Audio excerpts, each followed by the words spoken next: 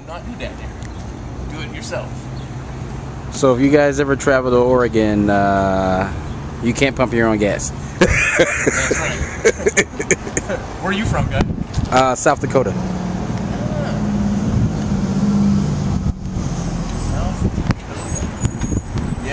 What's going on, YouTube? I'm in Colorado right now, handling some business, and then I'll be out of here on Sunday morning. But I got a question for you guys. Remember that video I did back a while ago, and it was about you chose to be poor? I got a lot of feedback from that video, and a lot of you disagree with me. So I want to ask you guys another question. Who are you? When you look in the mirror and you see your outer, right? Just the outer. Who are you inside? Are you the type of person that has the self-esteem or the willpower to attract wealth? Or are you a weak being inside? And if you are a weak being, what are you going to do about it? How are you going to change yourself for the better? Because really, to be honest, guys, we have to be honest with ourselves. If the inside is, if our inner self is not right, we can't be right. And what I mean by that is this. You know, there's been times when you've thought, I need to open this business, or there's been times when you say, I have to go out and get in front of this crowd and do this public speaking, or something that was out of the box. But you yourself, your inner self, held you back. But why?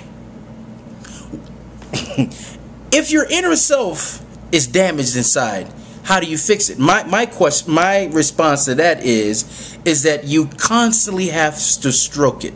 And what I mean by that is this. You constantly have to feed your inner self with right knowledge. You constantly have to read self-help books. You constantly have to put yourself in situations where you're learning all the time. I can tell within myself, if I'm not reading, right? If I'm not educating myself, I can't really do videos. Because I have what you call video block. Some people call it writer's block, whatever. Because I'm not constantly pushing myself. You know, Brian Tracy, a guy I admire, talked about one of his students. And his student came up to him and said, you know, Brian, your program works, but after a certain period of time, it stops working. He said, I tried your program and I became the top salesman in my category. I mean, in my business or my job, the top sales guy. Then all of a sudden, I got switched, right, to another job, and there it didn't work anymore. And as he's saying this, he thought to himself, oh my gosh, I forgot to do it. What was it that he forgot to do? He forgot to keep learning. You see, learning and bettering yourself isn't something you can do in the summertime, take off in the winter, you know, start back up another time. You have to be constant. When it comes to working out, right? When you start your January 1st New Year's resolution, and then you start working out for 2 weeks and you see a little bit of change, and all of a sudden you go back to your regular eating habits, you go back to not working out, all of a sudden you return to the same. What you gain, you lose. But the problem is that you didn't continue to keep going and keep going and keep going, because once you started, you can't quit. And see, that's where a lot of us fail.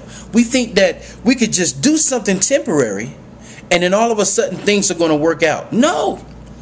This is from the cradle to the grave, from now until you pass away, or until you say, you know what, I'm no longer doing business. I'm no longer doing a job. I am completely retired. But you're going to have to do it up until that point if you want to be greater. Because if you don't do it, you're going to be just like the guys on the sidelines who whine, who are watching what the government is doing right now, who are doing all these things, right? Because they're not educating themselves. They're not trying to learn new things and apply them to their life and things of this nature. No one can make you do it. Only you can do it yourself. And it's not easy, but you have to make a habit of doing it, no matter how you feel. If you're feeling bad, if someone passed away and things of that nature, whatever, you got to get back on the horse and you got to keep going. That's success. That's it. Never stopping. When things get bad, you dust yourself off and you keep going. That's success. And I wish I can give it to you in an easier way, but that's it. So, thank you guys for watching the channel. If this is your first time, glad to have you. Please tell everyone about this channel. We need to get the word out. We need to stop the whining. We need to become strong citizens, no matter where you are in the world. That's what we need to become. So, with that said, signing off, guys, and see you next time.